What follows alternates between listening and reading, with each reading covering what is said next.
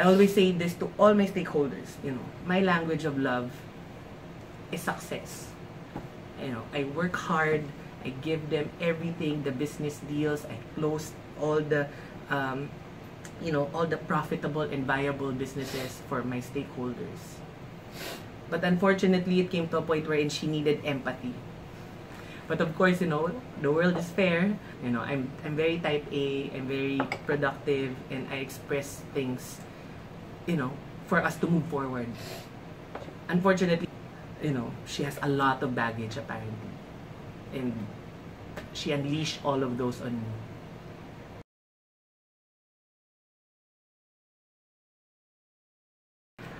I wasn't supposed to resign. I mean, it was still good. I mean, again, like as a type A manager, I always wanted to move forward with all the improvements, with all the, you know, calibrations, and with all the solutions. But a specific incident, particularly a feature during the Crazy Rich Asians premiere, really made her go berserk. During the coverage of the movie premiere, when we all went to LA, we had our service provider, Sweet Escapes, to give us all the coverage, all the print, all the videos. And then of course, you know, all service providers will give it for free if you are a Kris Aquino. And they said, oh, we'll even help you with the PR. And then of course, when everything was celebrating her success, the movie, you know, it's the movie of representation. And when the PR went out, one of those channels were through Female Network and Metro Style. And that's when she went all berserk. Like, why did you give the material to an ABS-CBN affiliate? You know how much that can really be, in terms of me feeling all the hurt again and all the pain because during, you know, when she was with the Home Network. And that's it. You know, like, as the head of KCAP, I took full accountability. Technically, it wasn't my fault. It was the fault of our media managers. But of course, I am the leader and I am the head. And I said, ma'am, I will take full accountability and I apologize for that. She even said, sorry to be a bitch, but what does your accountability give me? Yeah, I said sorry. I said sorry profusely. That's why I kept saying sorry. Because I did not know that baggage. When I met her, you know, it was already the end of her contract. She was in a management transition. I thought she wanted the route of the happy capitalist, which is aligned with what I really do and what, you know, you have to understand, I did not come from showbiz. Never, zero knowledge, zero exposure. And when I met her, you know, it's all blank slate. Like, that's what I do when I take on projects. Like, for me, I say hello and then we move forward together. But then, slowly, I think, also because, if you recall, she recently made a movie again with Star Cinema during middle of the year. And I think that opened a lot of can of worms, you know, and making her feel vulnerable again, or making her miss, I don't know, the good old days. But then, she lashed it out all on me. And surprisingly as well, because it's so weird, like, both the designer of her gown and her stylist also gave exclusive features to Metro Style. And yet they did not receive any wrath, any lashing. Only me.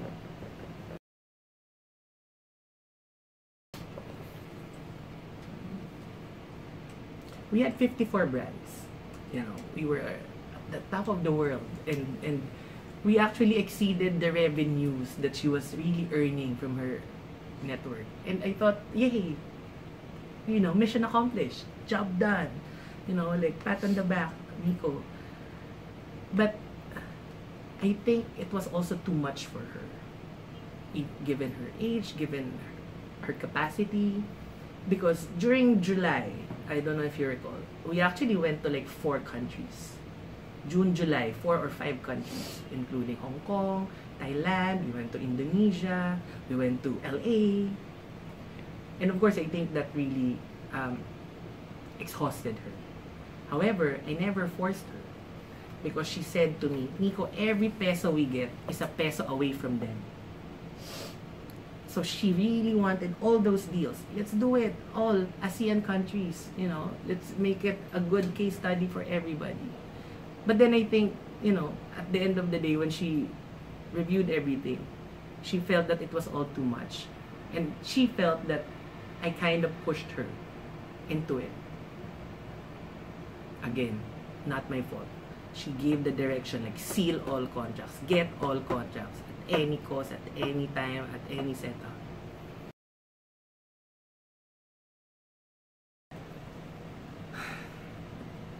It's an accumulation of all the things. She felt that first it was a half-baked reunion. You know, she came back, but nobody was really there. She came back, she only met... I do not know her life during ABS-CBN, but those were her rants to me.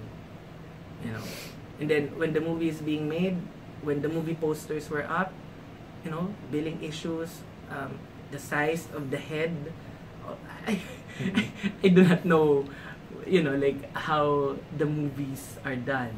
No, I mean, everything was set up. No, Star Cinema really did welcome her, but there were just some missing individuals. So, and this is me being nice.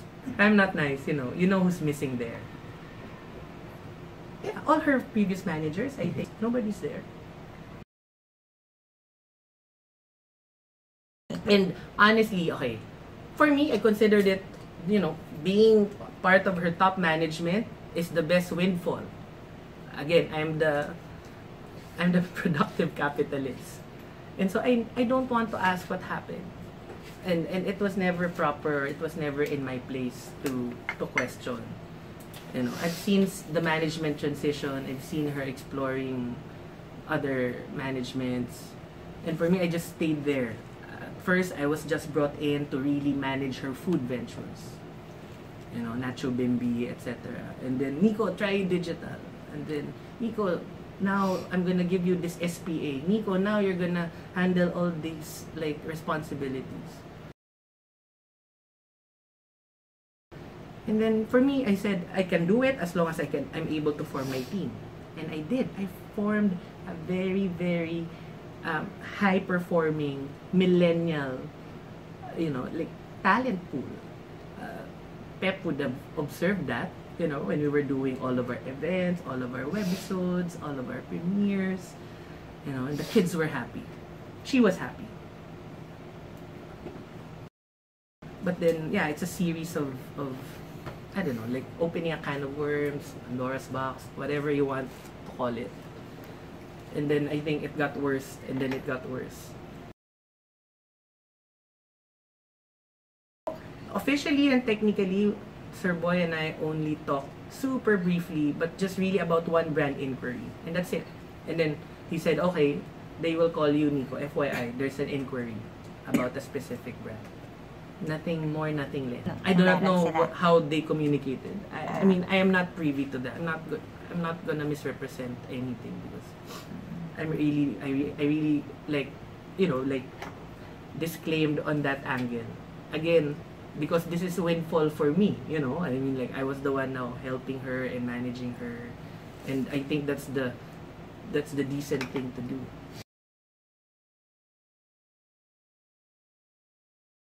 The setup was, I will still handle all digital and all brands.